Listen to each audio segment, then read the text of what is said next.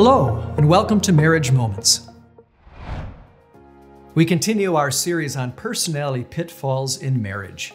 Here is pitfall number 1, having unrealistic expectations.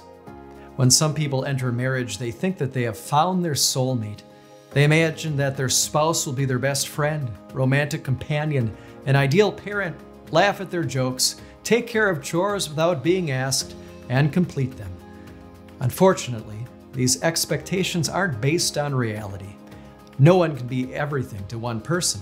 That's an unrealistic expectation. People in the healthiest marriages seek support from more people than just their spouse.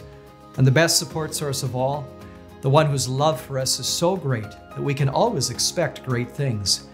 Jesus gave his life for you and me and promises to be with us forever. He will never disappoint, even if your spouse might.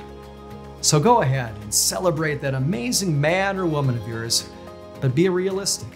Take this advice from Psalm 146, which warns against expecting from another human what can only come from God.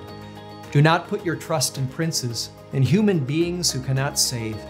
Blessed are those whose help is the God of Jacob, whose hope is in the Lord their God. Love your spouse, but put your hope in the Lord. That's realistic. And that's a moment for your marriage.